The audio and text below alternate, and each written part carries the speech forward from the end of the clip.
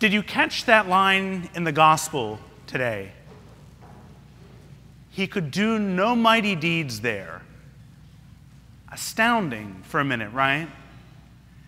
Jesus, the Son of God, the second person of the Trinity, could do no mighty deeds there.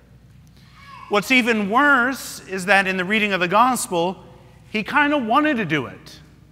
He kind of wanted to show everybody in his hometown what he was about.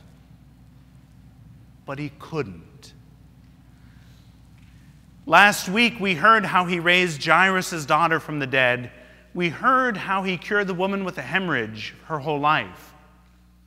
And when he goes home, he could do no mighty deeds there. Let that sink in for a minute. And what's even worse is not that he couldn't do anything there, was that it was because of the people's lack of faith. He goes home. It should have been a great homecoming, but he could do nothing because of their lack of faith. Because they kept saying, we know who he is. He's the son of the carpenter. He's Mary's son. We know his brothers and his sisters. We know what he is about. They tried to put Jesus in a box again. In my own life, I kind of get where Jesus was coming from. When I was first ordained, it's tradition that the priest goes back to their hometown and they celebrate their first Mass. And I remember getting up to preach, and I remember looking out on the congregation, and there was the lady whose house I'd thrown snowballs at. There was the other person who I'd knock and run away at night. I get it. It's hard trying to preach a message of repentance and love when there's these people who know all of your baggage. It's Tiltonsville, Ohio. It's a small town. They know you. You know what I mean? But that's the message that we were called to take. And Christ was no different. He comes to his hometown. He preaches a message of love and repentance and forgiveness. He's ready to cure people, and he can't because they don't believe who he says he is. It's astounding. We have the prophet of Ezekiel in the first reading, and he's most known for preaching to the dry bones, right? I'm going to send you to this dead house of Israel, and you have to preach to them. I'm going to take their stony hearts from them and give them a heart of flesh. I'm going to set them on fire. I'm going to make them alive. It wasn't easy being a prophet in the Old Testament. You didn't really see people lining up and signing a bunch to do that. They'd get sent, they'd go to the town, people would hate them, try to stone them, and throw them out. It's a terrible life, really, when you stop and think about it. So Ezekiel still went, and he goes, and we hear this message in the first reading, go, I'm sending you to the house of Israel. They're a rebellious house, i.e., they're jerks and they're not going to listen. But you're going to go anyways because I'm telling you to go. Get out of here and go. In the gospel today, Jesus, even after he couldn't cure anybody, he brings the 12 together and he tells them, I'm sending you out. Go. Get out of the world and go.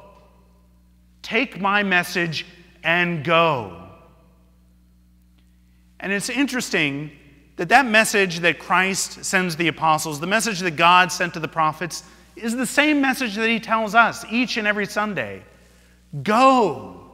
Get out of this room and go. Take my message to the ends of the world. Go. And even when we hear it, we become the world's best lawyers in that moment. And we go, God, I'll go if you do this, this, this, and this. Watch out for this person, this person, this person. Pray for this person, and then I'll go. But it's on you, God. If you don't do it, I'm not going to do anything. You can't be a lawyer with God. He's going to win. He's going to win. But we do it still. And what does God tell us anyways? Go. We come to church early. We sit in this beautiful place.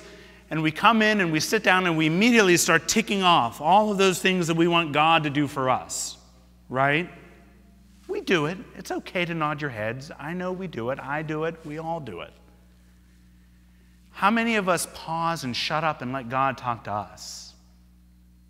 Ooh, we don't like that. God might be telling us to do something that we absolutely do not want to do, but it should probably be the thing we do most. Today and this week, as we go about our day, think about it. God tells Ezekiel, go. Jesus tells the apostles, go. He's telling each and every one of us to go. My prayer for you all today and this week is for two things. One, shut up. Stop asking God for everything under the sun. You do it week after week. Shut up. Let God talk to you. And I promise you the second thing he's going to tell you. Take my message and go. And if we do that, stop and pause and think about how God is going to touch your life, but not just you. With all your baggage and all the places that God is going to send you to go, how he's going to touch each and every one of those lives that you touch. That's the message of the gospel today. Get out and go and shut up and let him talk to you.